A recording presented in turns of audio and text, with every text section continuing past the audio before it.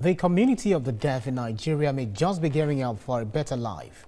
Beyond the setting up of the National Commission for Persons with Disability, the Nigerian National Association of the Deaf is about to hold its national election to protect the welfare of its members. Our correspondent Ola Awakan was at a briefing where one of the presidential candidates read out his plans. The World Health Organization has it that around 466 million people worldwide have disabling hearing loss, and this figure may increase to over 900 million by 2050. According to a 2016 report, more than 23% of Nigerians have hearing impairment. This category of people have been seeking inclusiveness for many years. The society lacks awareness of the deaf community. They think the deaf community has nothing to offer, and so many other things. The negative mindset about the deaf community, that's the major challenge that we face. For the protection of the rights of those with hearing impairment, the Nigerian National Association of the Deaf is about to elect a new executive in September. And this is Team Chidi Oluje. We want aim because we want change.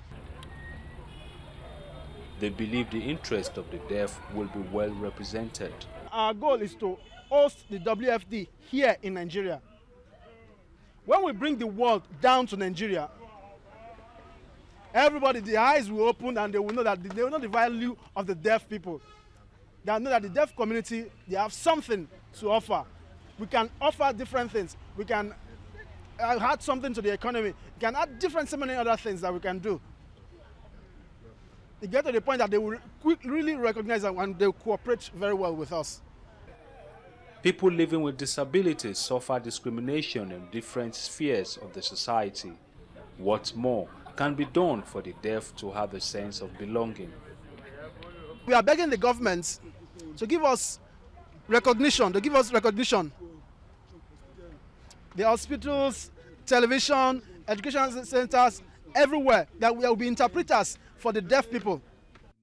President Muhammadu Buhari recently approved the appointment of executive members of the National Commission for Persons with Disabilities, in line with the Discrimination Against Persons with Disabilities Prohibition Act 2019.